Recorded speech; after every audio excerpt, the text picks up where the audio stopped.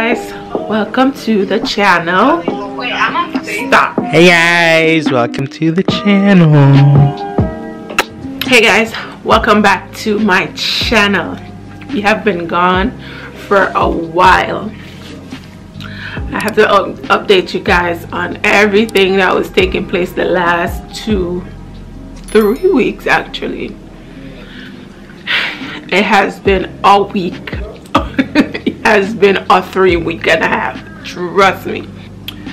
January came, started with a bang. At the end of the first week, guys, my household was hit with COVID. Yes, COVID.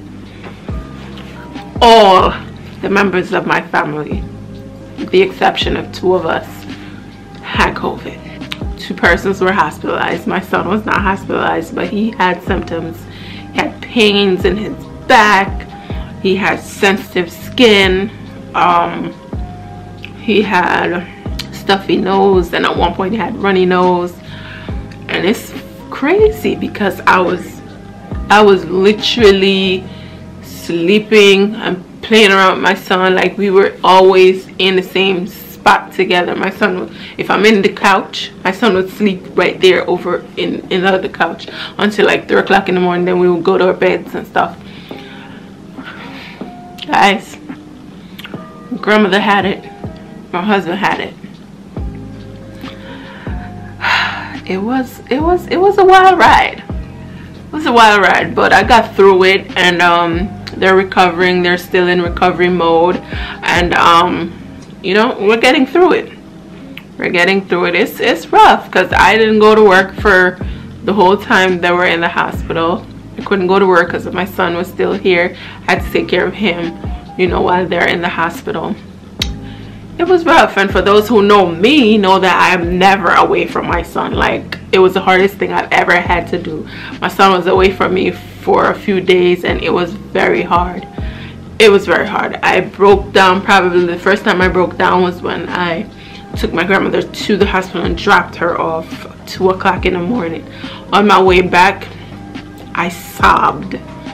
Big up to my friend Carrie for always being there, being that listening ear for me. Like another friend of mine, Nikki, they're always there. They're always listening, among other people, but they're always listening. You know what I mean? Like, I sobbed that night because I didn't know what was gonna happen. You know, I didn't know what was gonna happen, and it was just scary. It was just a scary time. They're still not out of the woods, you know. They're still slowly recovering. But anyways, I'm not gonna dwell on that because it's not my thing to dwell on right now. I don't want to dwell on it. So it's 2021. We're like 27 days into 2021. How you doing? How have you been? How are you coping? How is your family? Are you working? How are your kids doing with online school? My kid is okay. He likes online schooling. How is your daughter or son doing? How are your nieces and nephews doing? You know, how are our cousins doing? Let me know in the comment section how you doing. Okay? And I hope you're doing good. And if at any point you feel like you ever want to give up, hold your chin up, because people have been through worse. And we have all been through worse. Probably worse, yeah. And we kept our chin up, kept our chins up. If you are a family member who can help another one, do what you gotta do to help your family, you know what I mean? Because it's the times and where we're at. Anyways, today I'm gonna be doing a story time. The story time is gonna be about my experience in training police academy when I was a recruit. So it's not gonna be a very long story. It's just gonna be a little, you know, telling you, like, hitting the main points. You know, we're not gonna go too deep into it, but anyways, I remember being called for training, because, you know, it's a process. The process to get into training school, like why we have to wait so long? You know, like, why would I wait so long to get into training school? See, I don't know. You know, anyways, so I waited for this call from training school, man, and I wait. Couldn't hear nothing. They called me to go and do my you know, orientation. Went to orientation with a bunch of people. Didn't get no call. Went to do blood tests and all of that, no call. Then it was Emancipation Day, the 1st of August, in the evening after 3 o'clock. Now at this time I'm up in the hills in Bloomsbury, St. Elizabeth. Big up all the Bloomsbury people. I'm up in Bloomsbury and we're painting graves. We're painting graves. And I get this call saying I should report to the training school at 6:30 the next morning. Now me there in the bush in the country. Oh, me gonna reach a Kingston, a Spanish Town by 6:30 in the morning. You know, look, I had stuff. I was getting stuff together but didn't have them packed. So I had to leave and get them packed and all that. So the person on the phone says, pack enough clothes for 6 months. Me don't know so me can get weekend. So me pack enough clothes for 6 months. Guys, I had the biggest suitcase. Mr. Sharp can't tell you. The biggest suitcase, because me a pack for 6 months. Me not even they know some could have find 6 months worth of clothes.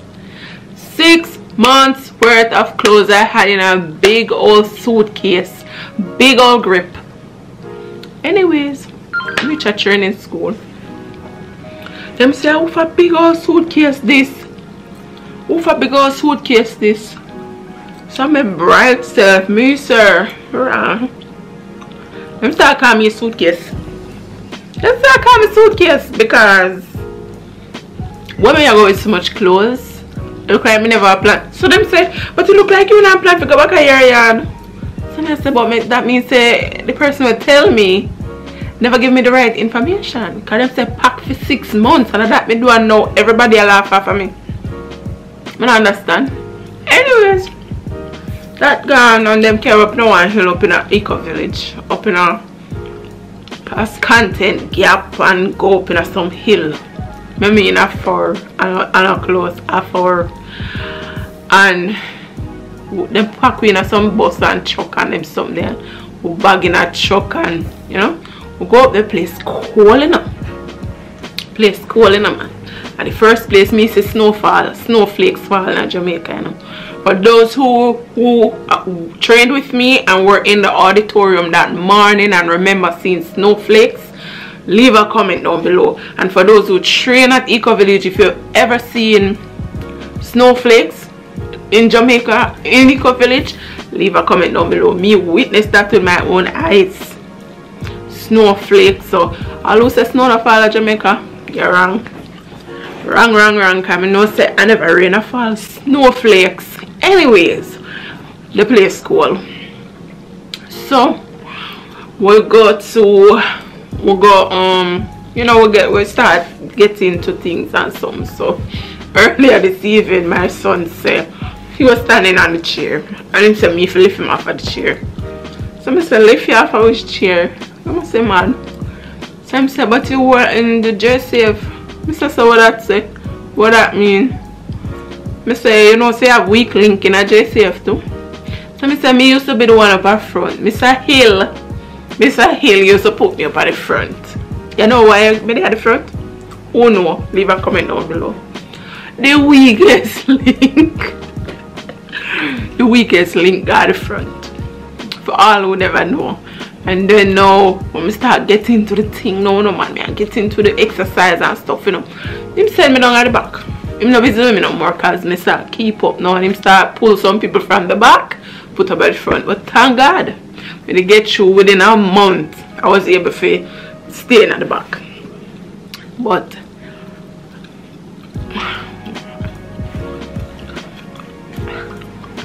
well, Andy.